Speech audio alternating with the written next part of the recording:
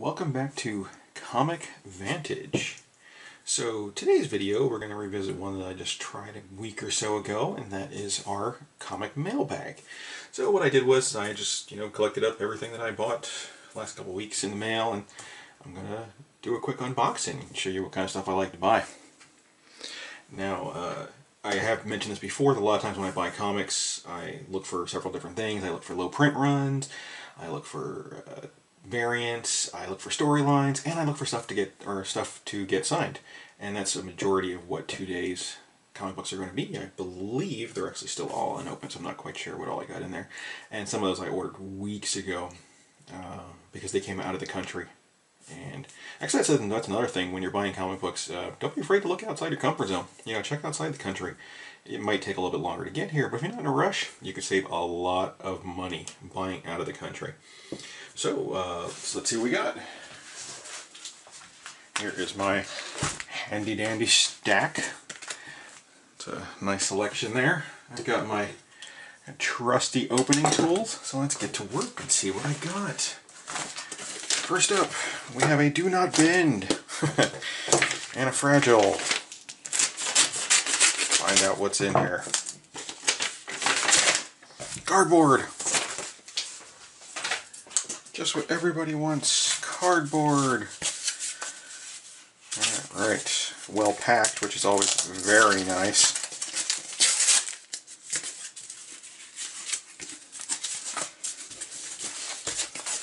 Although it can be a pain in the butt. I love this little tool. It's like a hardcore letter opener. Alright. What else we got in here? More tape.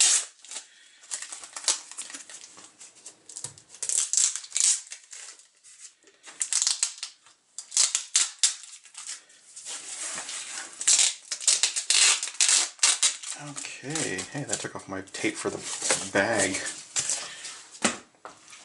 So, let's find out what this is. First, let's replace the tape. Oh, hey. It's a Wonder Woman #1, the Frank Cho cover. Wow, that thing's in great shape. Extremely happy with that. That is very cool. I love the way Frank Cho draws his women. They're, well, Amazonian. They're always big, they're always muscular. They're not these skinny little waifs with a tiny freaking waist that they used to draw back in the 90s where you couldn't even see, if they had any kind of internal organs and their waists were so small. Yeah, this is actually awesome. I'm really digging this. The, rumor mill is that Frank Cho's coming to my town, so I'm getting ready. And this is a cool cover anyway, just to have. And this is actually a series I have not read yet either. It's one of the few rebirths that I haven't given a try, so I might, crack that open and give it a read. Alright, cool. Let's see what's in here next. Next we got a nice big one. Alright. Oh, and of course they have the pull tabs taped over. Alright, well, I can feel where the cardboard is at inside, so I know I'm not going to cut into it. Wow, that's a lot of cardboard in there. This thing is really well packed. I have no idea what this is. That's a nice selection of cardboard. If they had mailed it in this by itself, I would have been rather upset. Wow, look at that stack of cardboard in there. This thing is really well protected. So I am very happy with that.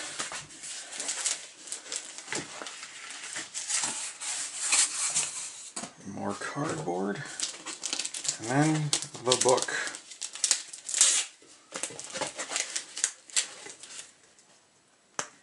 I notice a trend too that a lot of sellers will actually tape it in here facing down for an extra little layer of protection. I don't know how much that actually helps, but it's cool. Okay, I think I'm just going to cut this thing out of here because this bag is really large for it, so I'm going to end up rebagging this anyway. Way too much material, plastic all the way around. This thing is just sliding around in here. And actually, I think I might have another bag handy right away.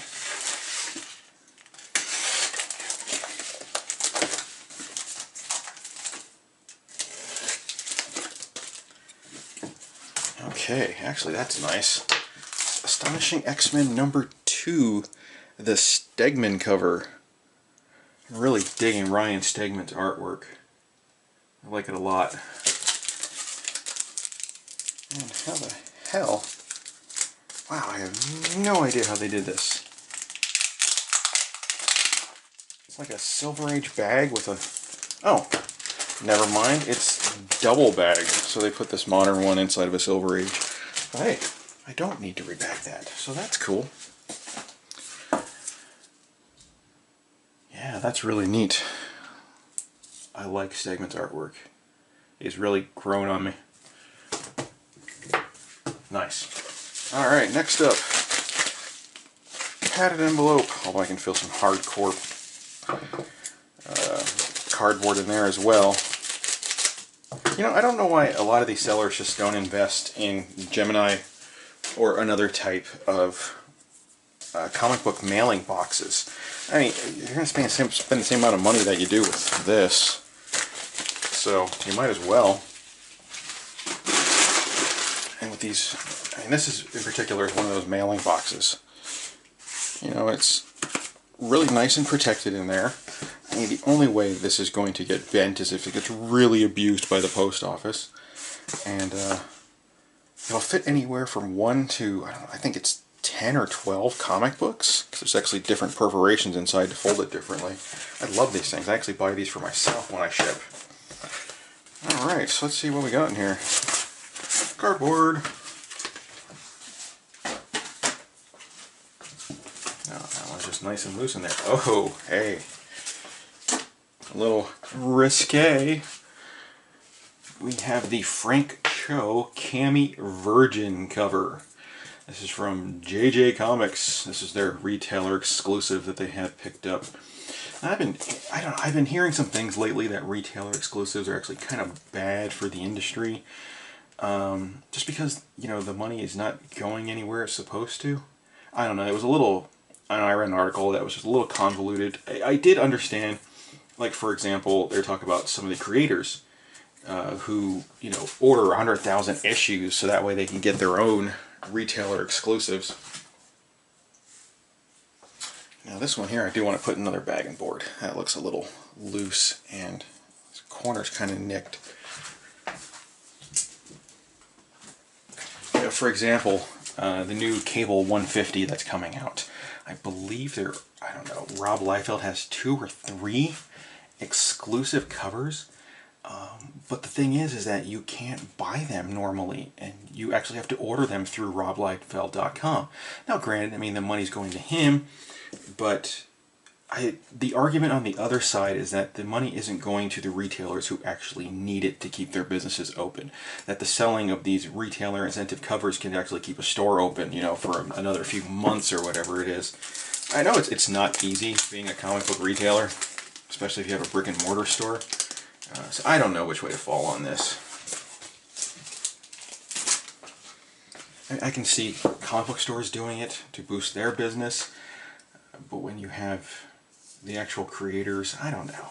Like I said, a lot of them, they make their own money anyway, right away off of, you know, going to, like, Rob Liefeld charges huge amounts of money to sign, like, first pairs of Deadpool comics, and then even more if you want to get it CGC'd, and it's a little ridiculous. And this comic book's not in bad shape. I mean, the corners are a little crunched, but I don't think it's anything a good pressing wouldn't take out. Oh, that's nice. So I like that. Oh, and if you don't know, this is actually like a cover swipe of that infamous Spider-Woman cover that Manara did, where she's in the impossible pose with her ass sticking up in a huge crack, and yeah, it's kind of interesting. But this is cool. I like it.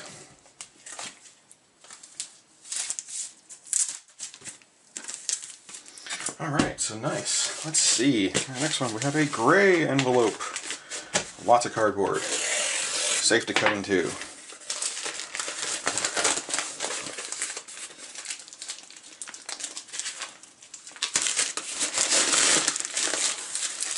Come on.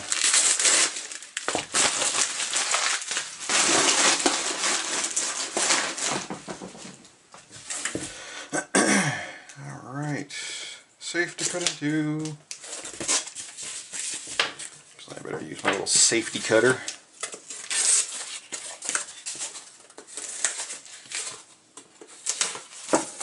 Alright, so let's see.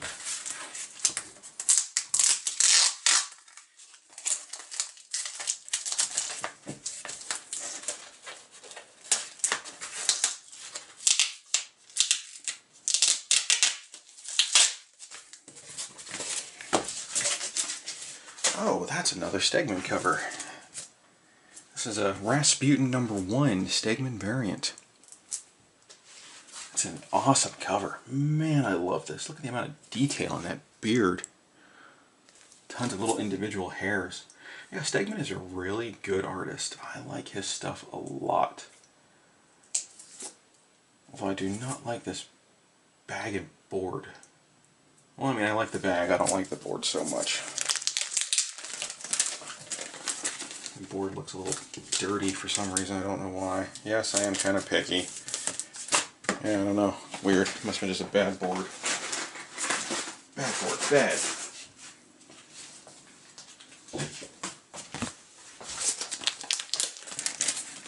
I'll get around one day to making a video on how I store and protect my comic books. And with that one, I will go into detail on the bags and boards that I use. Alright, much better. Nice and pretty. Beautiful. I like that. I hate self-sealing bags. God, I hate these things. I know, some people love them, some people hate them. You know, whatever. I hate them. Okay, let's see what else we got in here. Next, I'm actually going to save this mailer.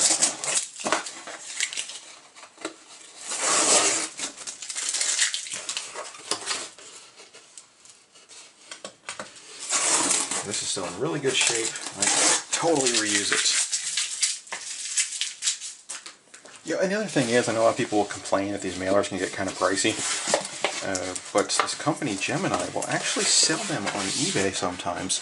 And they will sell Nick and Ding variations. Like, you know, they might have a dent in the corner or a wrinkle here, but nothing that affects the mailing at all or the folding of it. And they usually sell them for like half their price. So yeah, I keep an eye out for that. Anyway, what was in this one? Oh, hey, the Frank Cho cover of Reborn #1. Now, I know people probably seen this in my video reviews if you watch my my weekly roundups. I loved the series. It was a lot of fun. It ended way too quick, but you know, I can say that for most of Mark Millar's stories. They just seem to kind of rush through them. You know, this is another one that the bag and board just seem way too big. I don't know. I've been noticing a lot lately. It's like a trend to buy Silver Age bags and boards and stick your comics in them for some reason. I don't know. I just feel like they bounce around in there too much and you risk damage. I prefer a nice tight fit. Yeah, the bonus thing with a nice tight fit is that if you have a book that has a little crease in it, stick another backing board on top, grab a stack of really heavy books, leave it sit for a few months. You'll be surprised at the effect that it has on it. Alright, let's see. Oh, anyway, yeah, awesome book. I love this cover. And it's a great story too, which is even better. Alright, let's see what else we got in here. Next, hey, Pop Culture Emporium.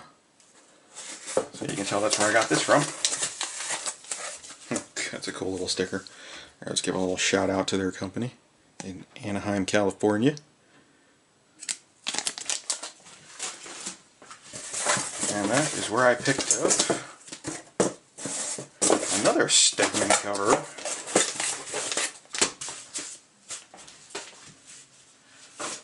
Of Spider-Man Renew Your Vows #2.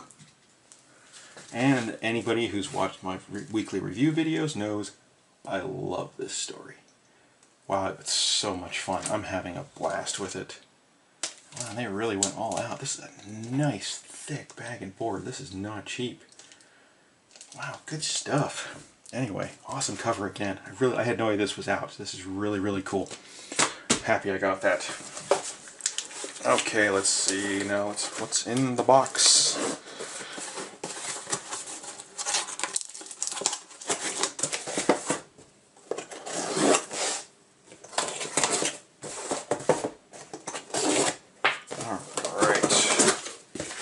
Oh, I know what's in the box because they wrote on the top what is in the box.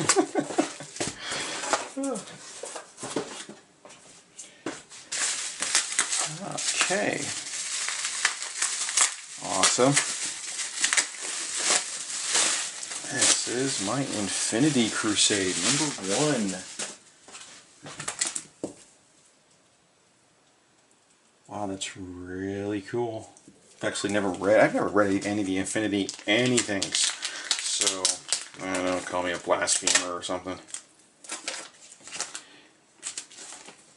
Let's see. Wow, that is gorgeous. Man, the 90s were awesome for these crazy covers. Gold and silver and everything else you can possibly imagine. You know, if you go to Chaos Comics, they had stuff like all leather covered covers, and they had velvet and all kinds of premium covers. Yeah, this is actually the reason why I picked this up. Jim Starlin, writer, penciler Ron Lim. And these two guys, I'm hoping, are both coming to Vegas. I want them both to sign this. That would be so cool. Actually, that little bag and board's a little old. I'm going to grab a new one. As you can probably tell, I'm a little picky about my bags and boards, and I don't know, to me, if it's not perfect, I don't want it in there. There we go. Brand new home. Awesome. Okay, now we get to some of the fun ones. Let's see, what are you? You are a lot. This actually came out of country. This came from the UK. I feel a lot of styrofoam and awesomeness. Okay, here we go. Just pull this out. Hopefully it's not. Nope, I think it's taped in there. Yay, of course.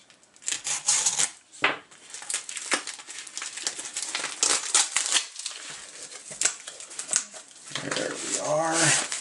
Oh, I know what those are. These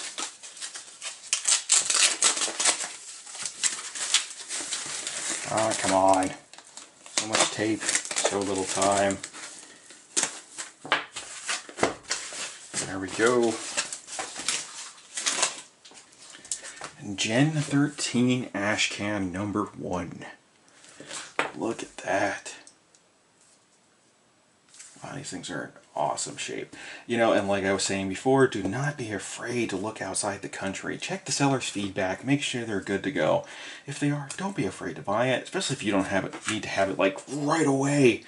It'll take a few weeks, especially from the UK, to get something like this. This book in the US sells for about 80 bucks.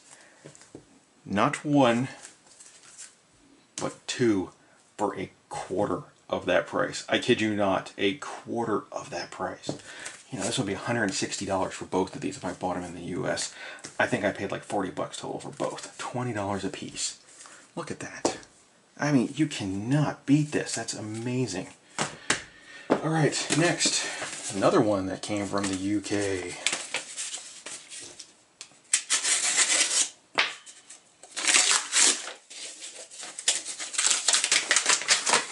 Alright.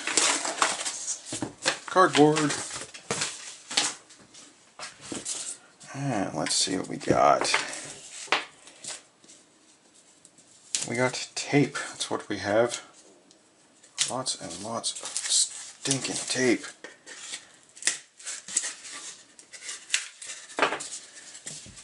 Comic Book Circus.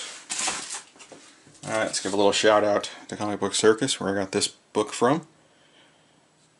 stores.ebay.co.uk/Comic Book Circus.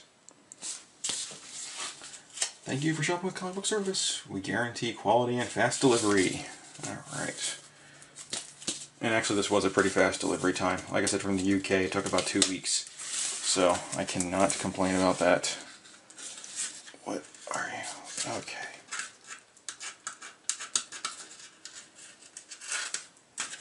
Come on, you can do this. Tape and cardboard is not smarter than you. And this is an Evil Ernie #0 Platinum. Amazing. This is so cool. This is actually one of those books I picked up for the Greg Capullo signing. That's coming up in December. It's funny, a lot of people don't realize how underground Greg Capullo was before he started doing X-Force, I believe, over in Marvel. And then, you know, Todd McFarlane snatched him up. And now he's doing Batman.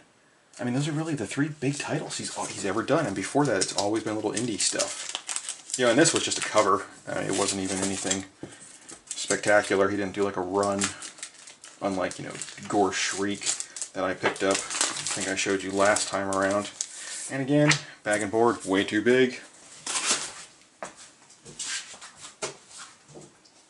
So let's get a new one.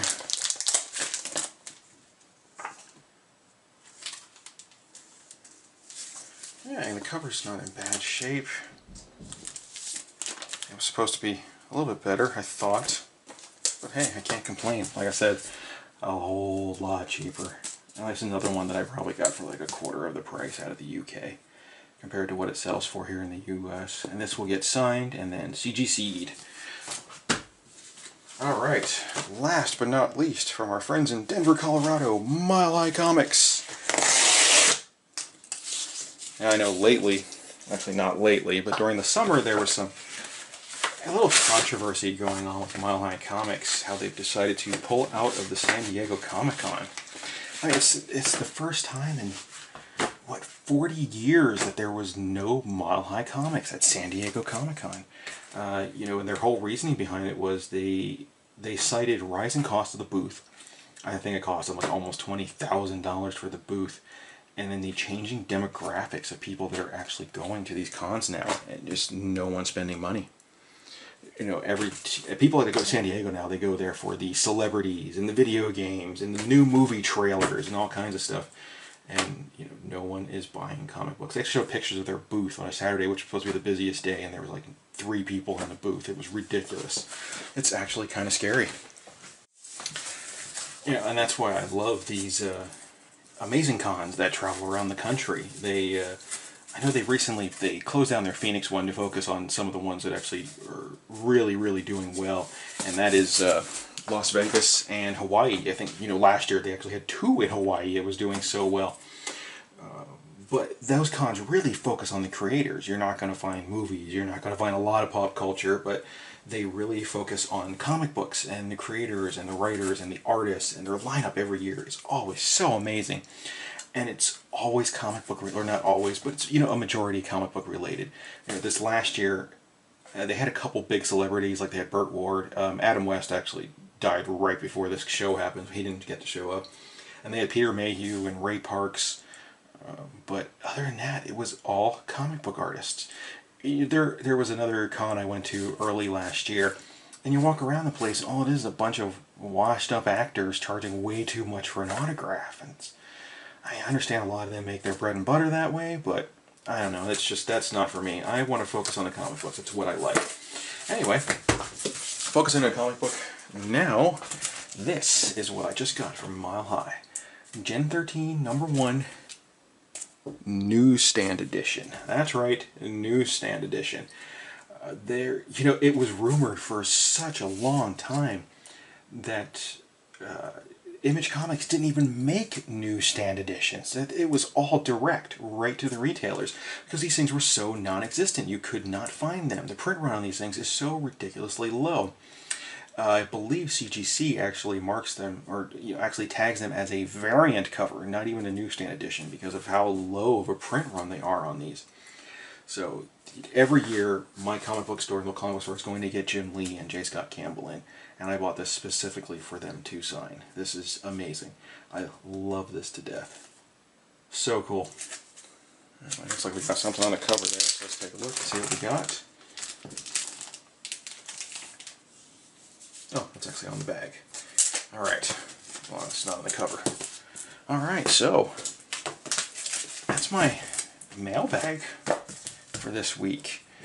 My local store did just announce that they are getting Donny Cates. If you don't know who that is, he's an incredible writer.